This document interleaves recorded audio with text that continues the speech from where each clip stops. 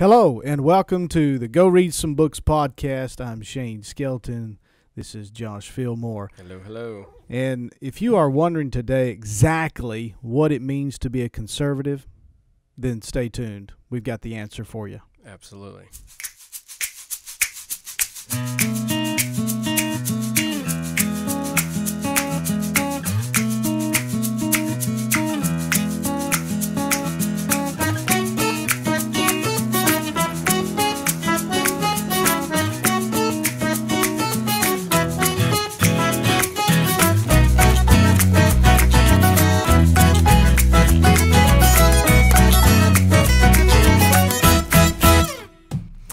All right, Josh, we're talking today about a book I'm really excited to bring to the listeners today. It's called America the Strong.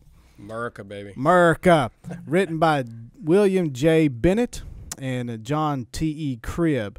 The back of the cover says that we live in a culture that often dismisses and ridicules conservative values. By the time liberal professors, the news media, Hollywood get through with them, many young Americans are convinced conservatism means extremist or intolerant. It's a distortion that endangers America's future.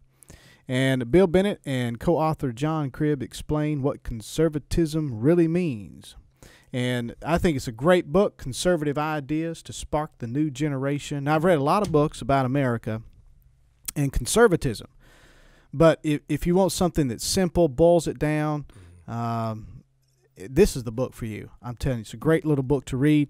And it has nothing to do with being a Republican or Democrat. I mean, it has nothing to do with that. These are conservative values that we're going to talk about today out of this book that shape this nation. Mm-hmm. Now, many people don't know that the term conservative means to keep safe, to maintain, or to preserve.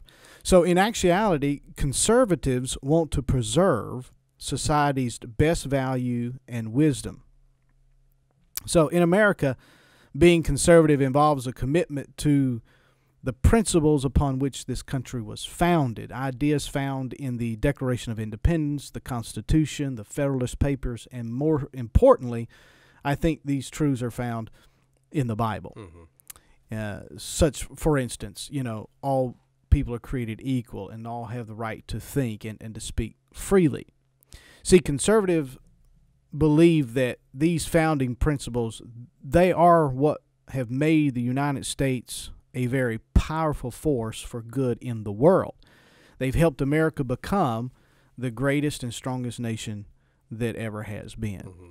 And I also believe that these values can help future generations to come. So if we don't cherish these values and pass them down to our children, then they'll have nothing to build their life upon. Right. So we want conservative values that we pass down to our children, and I think this book can give us a great little starting point for that. Okay. Now, my question is, as you said, conservatism really started in the Bible. Kind of touch on that a little bit. Well, we will. Okay, so in that book, all right, I got you. I didn't know, does it really deep dive into biblical aspects of it? Or well, there's certain Christian values that we'll get into throughout the book that conservatives hold true. Right. Now, when I say conservative, let me just say this. There's a lot of Republicans that don't believe this, and there are some Democrats that believe this. Right. And then vice versa. Right. So it doesn't matter whether you're blue or red. Mm-hmm. These are conservative principles that I think is what made this country great, regardless of you being Republican, Democrat, Libertarian, or whatever. So I think that, as we go through here, you'll see the biblical principles that come out, and we'll get into that. And now, the way that the author explains conservatism, he does it in an acrostic, and he gives us the word flint as the acrostic, F-L-I-N-T. Now, I've heard that term before, a flint conservative. Mm-hmm. I didn't know what that meant. No. Yeah. When you said flint, I immediately thought about caveman striking. Exactly. Making a spark, the musket, the big flint musket, big cloud of smoke. Yeah. My first thought was, are we hard rock conservatives? I mean, I'm not quite sure what that means. Right. But it's an acrostic that has helped me to define and clarify exactly what it means to be a conservative. Because a lot of times we don't know how to put it into words. Right. Well, I'm a conservative. And then you immediately get, lumped into that bucket that you hate everybody other than white people. Oh, that's and then, it. That's it. You all hate about, border wall. Yeah, I mean, if you're for border walls, you hate the Mexicans. You don't want nobody to have nothing because the only That's people who are right. supposed to have anything That's is the right. rich people. Yeah, I get it. So you don't really know how to defend what you believe. Mm-hmm. So the acrostic word flint, it will put it together for you. It'll be able to help you talk intelligently and at least give you a guideline of to go by. Hey, this is what I believe. Right. And so let me dive into them. These are 5 concepts that are critical for understanding American conservative thought. So let's begin with the letter F. Okay. All right. F stands for free enterprise. Now, liberals, news media, it's all over the news, man. Mm-hmm. They want you to think that capitalism is evil and that the welfare state, the government, that's the best way to equal out the country. Right. But we as conservatives, we know and recognize that that's not true. Right. Yeah, free enterprise or capitalism, if you want to call it that, that's a wicked word today. But it is the best known system the world has ever seen. Right. It creates good jobs. It creates better living conditions. It has basically raised nations and countless of millions of people out of poverty and made their lives 1,000 times better than what it would have been before. Well, and to kind of tie into that, you've been out of the country. I've been out of the country before. And you see all these other countries that don't, base their countries off of capitalism, and you see where they're at. Yeah, but here's where it really gets me, is the fact that if it's so evil, right, then why is it that the dollar and the euro always stay on top of all the rest of the currency? It's amazing how that works. It's, and it's like, I used to be a financial advisor, which for Merrill Lynch, and you watch. That's before you went bankrupt. Yeah, just kidding.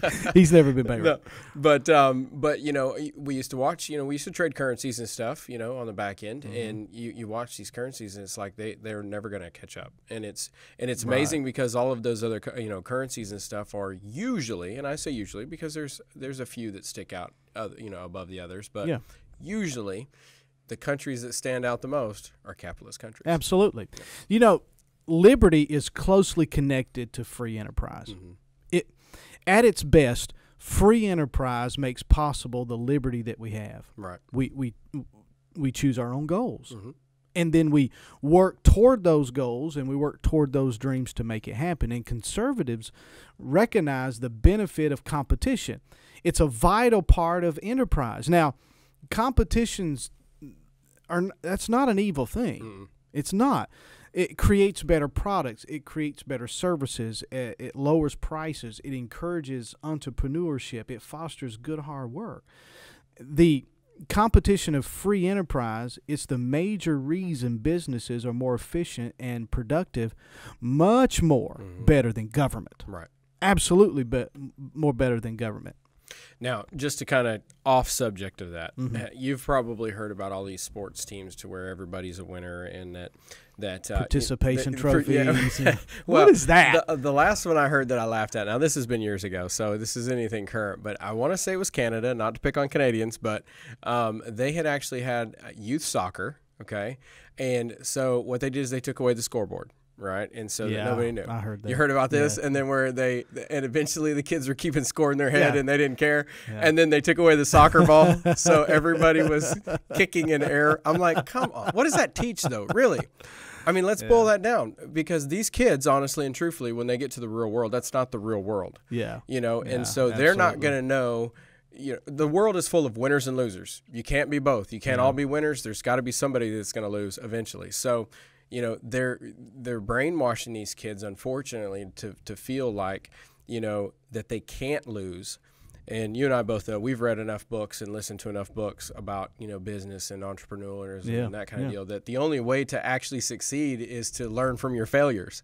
Absolutely. So if you can't learn from that, how are you going to succeed begin with? And, of course, that's what capitalism shows you, that if you start a business venture and it fails, then that wasn't a very good business venture. Yeah. Learn from your mistakes. Try again. Right. You know? So now, with any human institution, we recognize the fact that free enterprise sometimes brings problems because we're all sinners. Right. You understand what I'm saying?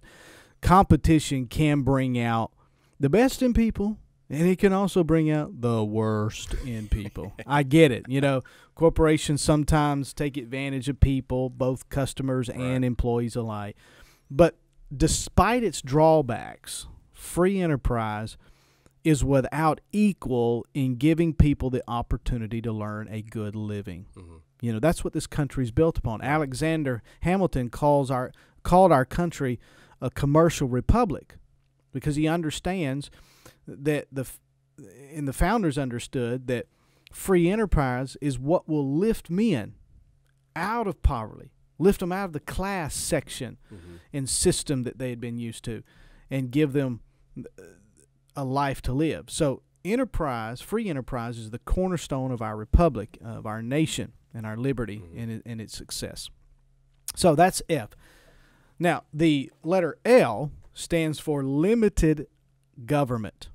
Yay. Limited government. Yay! And all God's people said. Amen. Amen. Conservatives support the principle of limited government. Now, here's what that means. Government that is powerful enough to protect people's rights and vigorous enough to help make the country a better place, but not so powerful that it keeps sticking its nose into people's businesses and stepping on their liberties. Right. You know, the founders realized that over time government have a natural tendency to assume greater power and exert more and more control over people. So in framing the Constitution, the founders did their best to set up checks and balances to curb government's power. Despite their efforts, though, if you look around, today's federal government, it just keeps growing and lending and borrowing and taxing and regulating. It's all skewed. And government cannot even govern itself. Okay, right. Most of the programs that government has today does not work. Absolutely. I mean, some do, some don't. But you know, I believe that the best work is done on the community level. You know, the best welfare programs are on the community level. America's still the most benevolent country in the world. If you turn the regulations down and let the churches and the communities and the charities and do let those institutions on the community level do what they need to do, that'll do more than any welfare program that the government sets into place. No, I agree.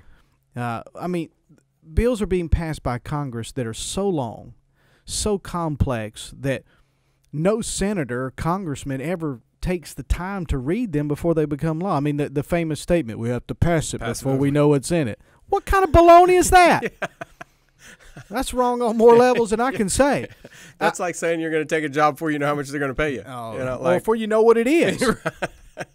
You know, I've heard that researchers in the Library of Congress say that to tally the number of federal laws today is nearly impossible. I mean, they're passing 4,000 to 6,000 new regulations per year. Now, some regulations are being turned back now, but there's some being added too.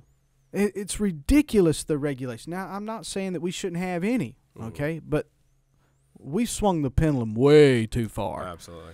And government spending is completely out of control. It's ridiculous now. You think about this. A child that is born today. All right, my grandbaby was born, my third one. Congratulations to me. Yeah, congratulations. Thank you. Thank you. You didn't give me an opportunity to say congratulations. You want to see a picture? I've seen the real thing. Okay. She was born, 3 weeks ago.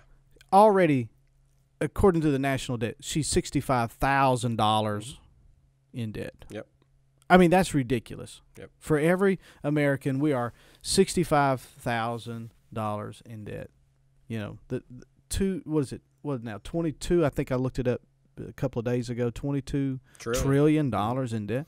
Now, I saw something, and it was on Facebook. Of course, you know, it's always true if it's on Facebook. So. Oh, yeah. But anyway, and it makes sense. But they were basically stating that if you were to boil down every billionaire, okay, in the world. Yeah, I read that. Yeah. You read that? Yeah. And not on Facebook, but on Real News. On Real News. It was a link from Facebook to the Real News. Okay, yeah. Anyway, but if you boil down all of their assets and put that all in one lump sum, that it would not keep America running 8 months. Yeah, it's ridiculous. Is that ridiculous? Yeah. Those are the evil people, by the way. Oh, yeah. Those are the 1%. The entrepreneurs. The evil people that are robbing the countries blind, and they can't keep one country running for 8 months. Yeah, it's ridiculous. It doesn't make sense. You know, I think that we should respect the limits that the Constitution places on the government. The federal government should focus on its number one job, which, by the way, is defending the country from enemies and protecting basic human rights. It should never be smothering the businesses with regulations and burying this country in mountains of debt. Now, I know we're kind of getting off subject, and we're getting a lot of emotional value. And now, does the book actually go into those types of things? Yeah, absolutely. Yeah. I just want to reiterate that to us, that there's a lot of our own opinions in this, but I just wanted to get back this to is the exactly book. right. Yeah, okay. we're going by the book here. This is some things that you can learn from this book. Government has an important work to do. I mean, there's no doubt about it, but its main task is helping society remain intact. Government is not the solution to everybody's problem. Right. All right. All those type, community, I want to go back to that. When we place the burden back on the community, back on the churches, back on the charities, back on the things that the NGOs that are for that, voluntary groups, even schools. And I think that if you put the burden back on them, America will rise to the task.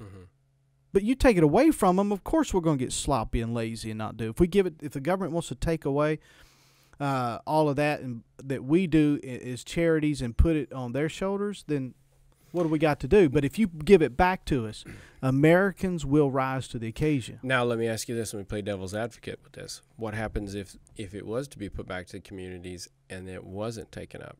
Then what? Well, we're down the rabbit hole now. It will probably take a generation or two to get back to where we need to be.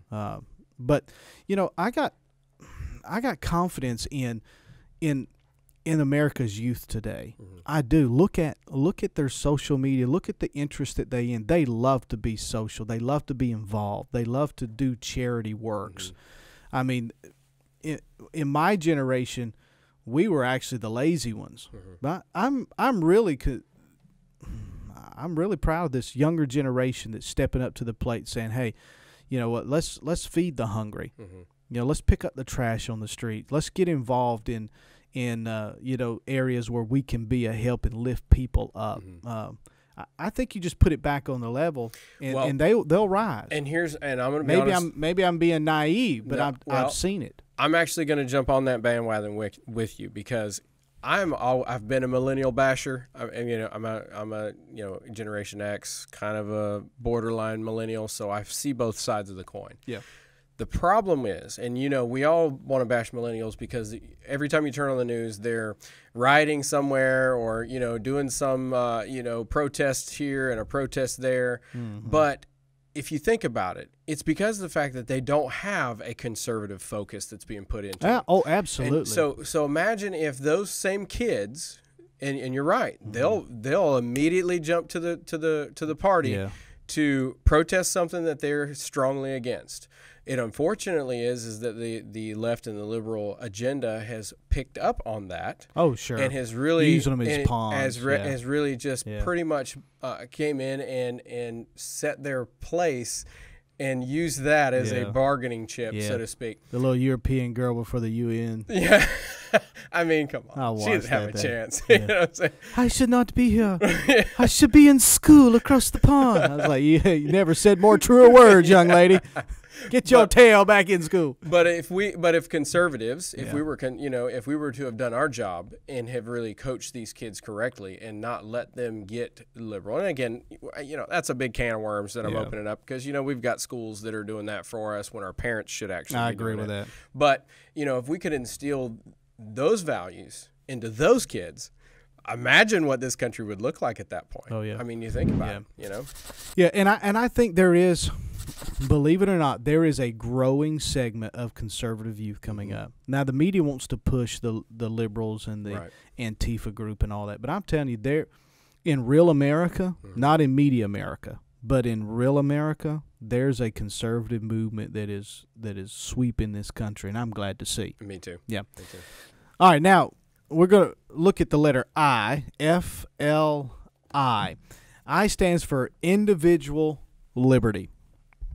Now, the Declaration of Independence states that all people are endowed by their Creator with certain unalienable rights. Okay, now, those rights include the right to liberty. Our liberty does not come from government. It is a gift from God. It's the government's job to protect that right. If you look out across history, you're going to realize that most people never really get to enjoy freedom. They live in countries, or they've lived in a period of time in history that was ruled either by kings, emperors, dictators, governments that told people how they must live. And I've been around the world 10 times, and I'm telling you, it's still true in many of the parts of the world today. But liberty, on the other hand, well, that's a rare and precious thing. Absolutely. I mean, rare and precious thing. And conservatives are mindful that we can't take it for granted. We really can't. We've got to pass that liberty concept on to our children. Now, let me say, I heard one man say one time that liberty worth having requires virtues like self-restraint, honor, and respect for others. And what he means by that is that liberty is not anarchy.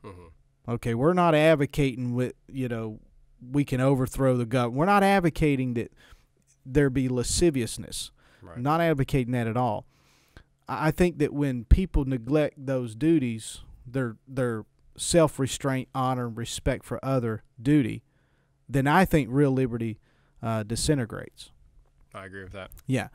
So when we don't take responsibility for ourselves, we don't take responsibility for our communities, government is going to assume it for us. Right. And whenever that happens, we're going to forfeit some of our liberty. So I think it's very important that we understand that liberty is not casting off all restraints. It is self-restraint, and it's respect and honor for others. And, we could argue, that all day long. Right. But that's a concept that just seems to blow right over some people's head. Liberty is like, hey, I can do what I want to do, and I can, I don't have to listen to the government, and I don't have to obey the.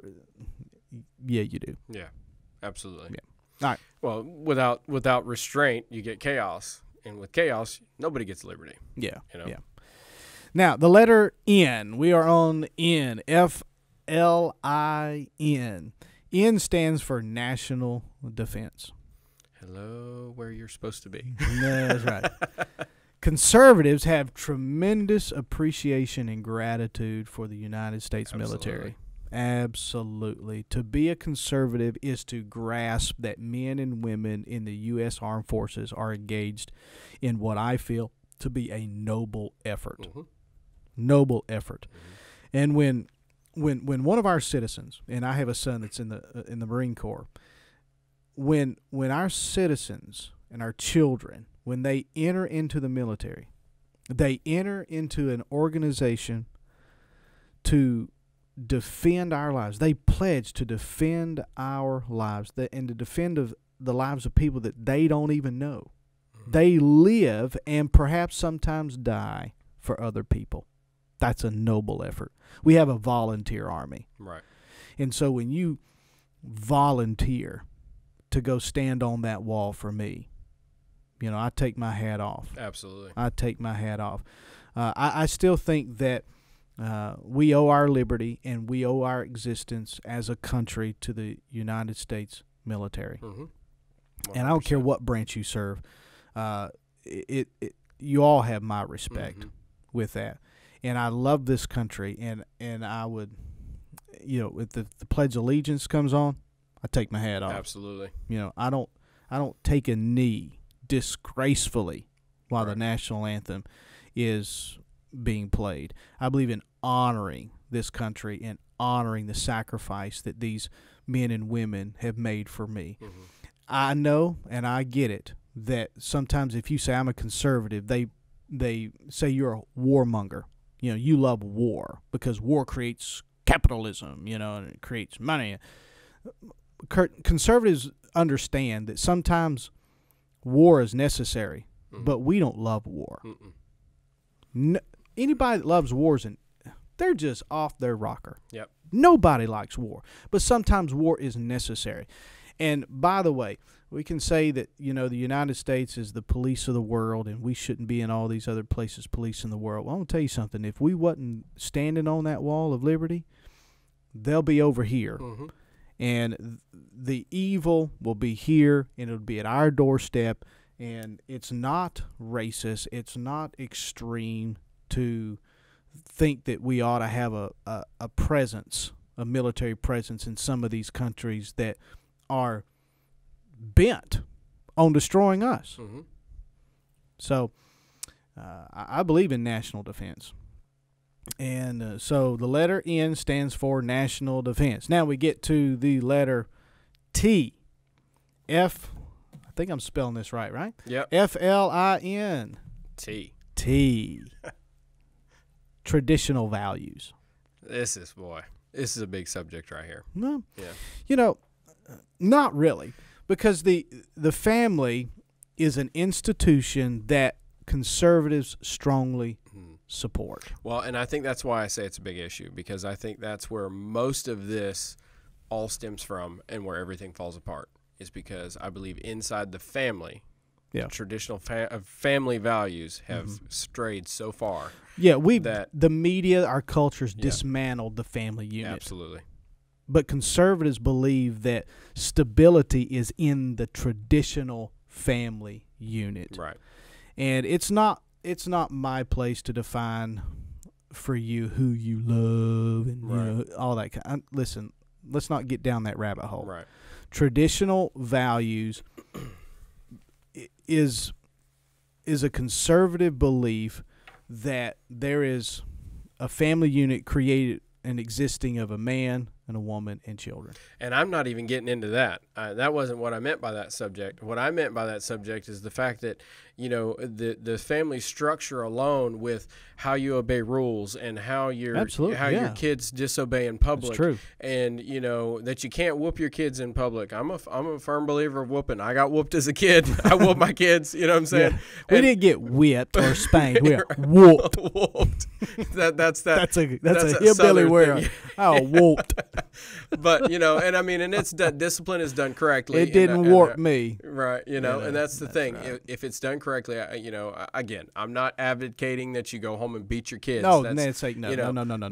But a stern paddling against the rear end where there's plenty of cushion, I don't see any. There's no wrong with it. But the problem is it's become wrong, and now kids they start off at 3, 4, 5, and 6-year-old to where they don't even have to obey. And so what happens when they turn 13, 14, 15? They're not obeying their parents. They're definitely not going to obey their teachers. And then before you know it, they're not obeying law. They're not obeying. So from the family nucleus, everything has gone It's astray. Splintered in a lot of different directions. There's no doubt about it. I don't blame the media as much as I blame the pulpit. Mm-hmm. No, and I agree with that. We dropped the ball in churches a long time ago, and we failed to define what the family was and nail that down. Mm-hmm. And we've raised a generation that does not believe traditional family values, and that's to our detriment as individuals, as a country. It's been said that the family is the first and original Department of Health, Education, and Welfare. It is the beginning where the moral training takes place.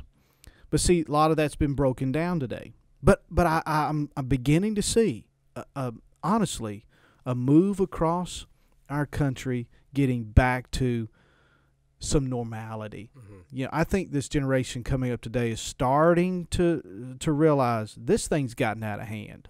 You know, I don't know who to call mommy. I don't know who to call. I don't have a daddy. What? There's no structure. There's nothing there. I believe we're getting back to that. And I believe men and women are getting married, and they are doing their best to make the marriage work. You know, in my generation, there was, you know, you're a good first wife. You'll work till we get something better. Right. And that was a lot of the mentality. But I'm seeing a shift. I really am. I'm starting to see a shift in the mentality of some of these younger people saying, this is, you know, when I get married, this is for life. Right. You know, we're not going to try this out, and if it don't work, we'll go on to something else. We're starting to see a great move of conservative young people come up, and I think it's going to get even more momentum as the days go by, and I'm glad to see it. Yeah. Yeah. But, you know, when we talk about the family unit, we also talked about, as a conservative, we need to talk about the sanctity of life that conservatives believe in, and that's a big thing that you see even in the political realm against liberals and conservatives, is that conservatives really want to protect the innocent, and that goes even to the unborn. We believe that we ought to protect all life. That's just a conservative value that has its roots in the Bible. Right. You know, this conservative principles here has its roots. These are some of the things that to answer your question at the beginning, that has its foundation and roots in the Word of God. That life comes from God, and all life is precious, in the womb or out of the womb. Right. It is precious, and we as conservatives should protect it. The Declaration of Independence says that all of us are endowed by our Creator with unalienable rights, and that is the right to life. And so we're conservatives are very protective of life, and should be. And we're starting to see some laws being passed to help in that. Now you're seeing some liberal states like New York and others that are passing these more liberal laws, and these abortion laws that even you can abort a baby outside the womb. I mean, this is ridiculous. Right.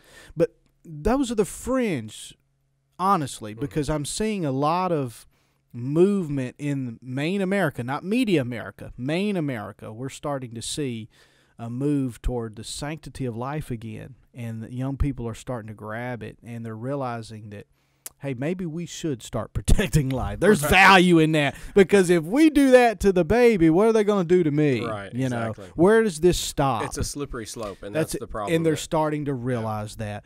And so I'm encouraged with some of the things that I'm seeing today.